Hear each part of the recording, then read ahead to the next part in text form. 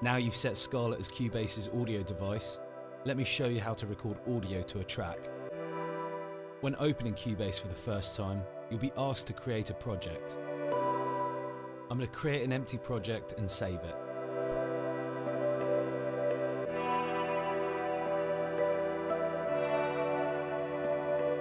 To create a new track, simply head over to the plus button on the left. Making sure audio has been selected, choose your input source. Channel 1 corresponds to input 1, and channel 2 corresponds to input 2 of your Scarlett, and so on if you have a larger device. I'll be selecting channel 1 to record input 1 from my Scarlett. You can also name the track here. Now select Add Track.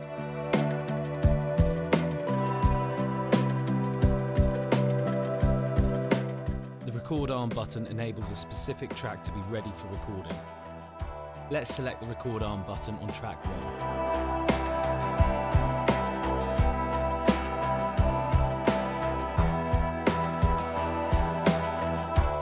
Press the record button in the transport bar to start recording. Play your instrument or sing into the microphone connected and you'll see the waveform being recorded on the track. Testing, testing, la la la la la la la. Testing, 1, 2, 3, la la, ooh, la. To stop the recording at any point, press the space bar or the stop button.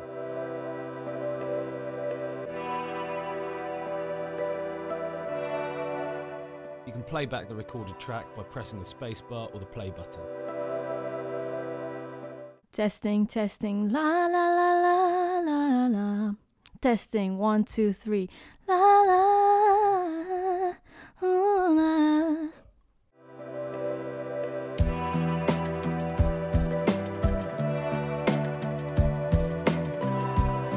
To create a new audio track, select the plus button on the left, and making sure audio has been selected, choose your input source.